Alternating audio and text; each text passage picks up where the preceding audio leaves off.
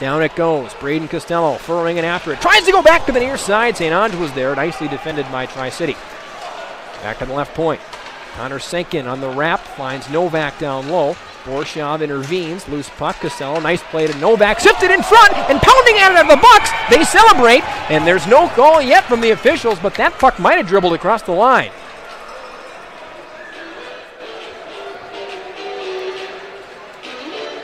It was a superb play down low by Costello to create a passing lane to sift it over to Novak, who didn't waste any time in pulling that puck right in front off the left post. Manning, left circle, backside. Lebser was there, but once again cut away by the Tri-City defense. Kesselring, a shot through traffic. Rebound, Meyer, save it. Another one from Seville. Oh my. Lebser on the backhand. It's loose, and that one never made it on goal. I think Rafkin got a piece of it. As we close in on 7 minutes to go here in the first, there might be some energy and some animosity that might come over to the table here between these two clubs. Keep an eye on that.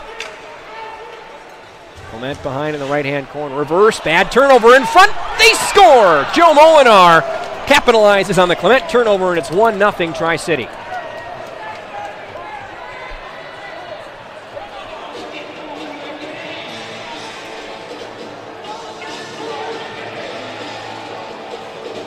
And so for Joe Molinar, that will be number 1 in his USHL career, the former Aberdeen wing, who's belted by Bolson there in the left-hand corner. 7 seconds to go.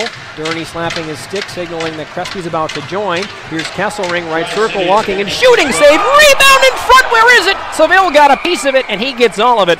And now hands along for Walsh. Back to Proctor, diagonally over, right circle, Renlund to the goal line. Here's Lebster. To Walsh, near side, good save, rebound, Brown in front. Lebster has a chance at it, and it goes wide. He'll carve his way around. Brown to the goal line. Lebster back to Brown with a minute to go in the power play.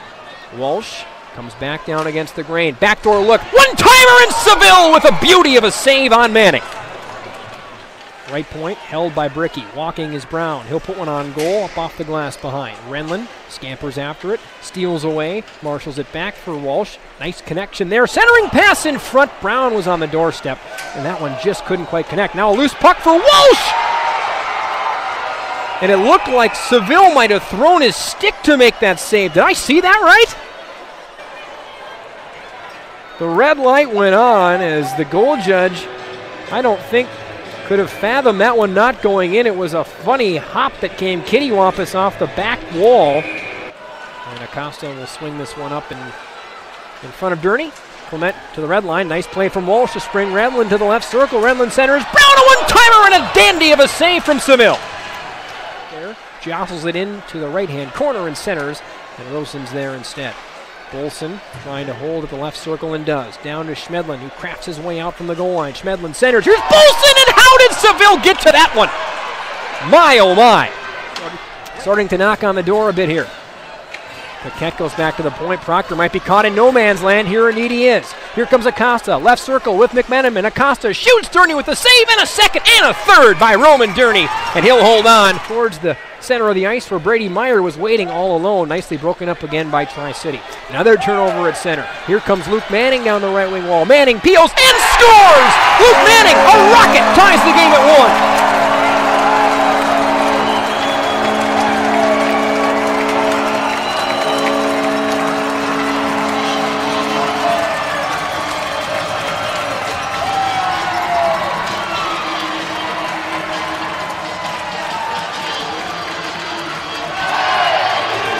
Well, from the doghouse to the scoreboard goes Luke Manning. After serving a 10-minute misconduct for resisting the officials, he returns with a bang.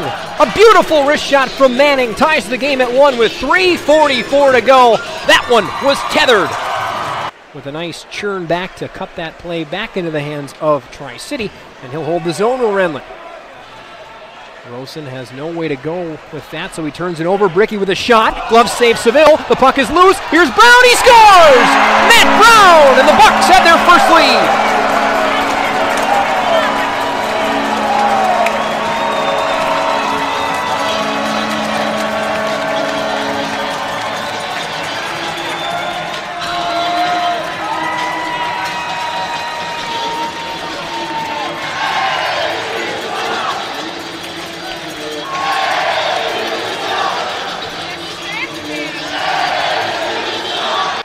Renlund clambers in for the face-off and gets it. Back to the right point is Proctor. To the right dot, Renlund.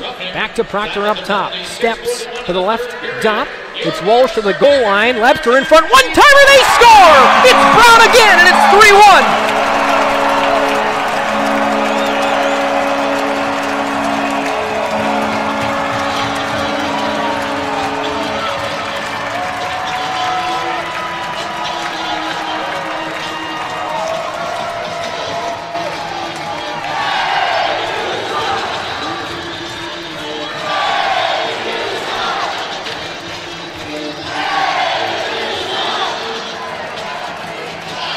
A masterpiece power play goal, being his 7th USHL game for just the 16-year-old Novak.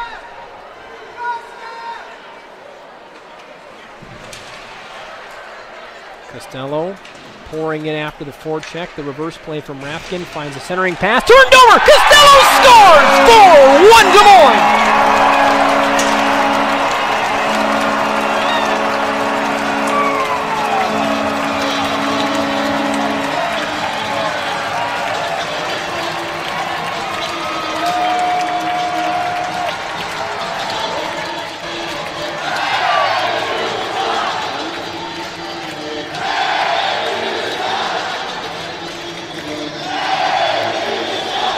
Well, the gates are open. And that goal appeared out of nowhere. A turnover. And Renlund and Berg are going to go. Joe Berg wanted it. He's not afraid to fight. Renlund not afraid to go either. Berg's got him in a headlock. And the referees will come in. Well, Joe Berg did so in Omaha last year. 70 PIMs for Joe Berg last year. Morrissey in the middle. Ambrosio outside up top. Jones fakes. Molinar in the left circle. Back to Jones up top. Now here's Morrissey stepping in. Goal line. They score. Jake Crespi makes it 4-2 with 2:37 to go. And so that will bring one power play to a close and will bring the Storm that much closer to a tie game. They still need 2 more, but it's 4-2. Goes off the end wall. Slung in front. Glove down by McLean. Durney there. Stabbed away. Myers clear, doesn't make it out. 6 seconds to go. Pinned up against the wall. And the Des Moines Buccaneers hand the Storm their first loss of the season. The final score, 4-2 here in Urbandale.